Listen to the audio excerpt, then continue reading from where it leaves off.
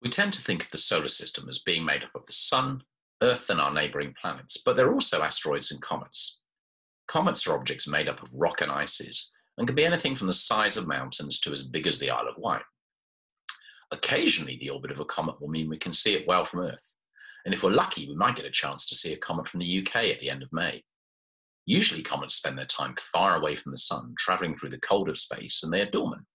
When they get closer to the Sun, things change. They heat up, the ices start to turn into gas, and jets of gas and dust stream out from the comet's surface.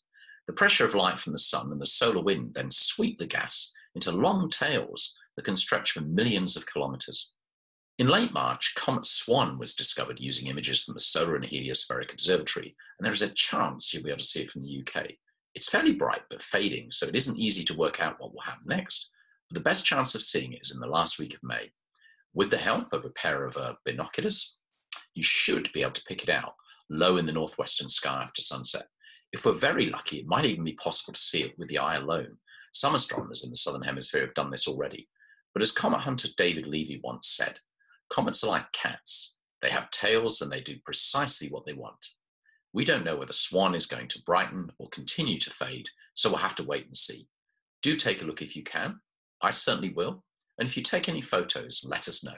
Tweet us at Royal AstroSoc and we'll share your pictures. In the meantime, stay safe and happy stargazing.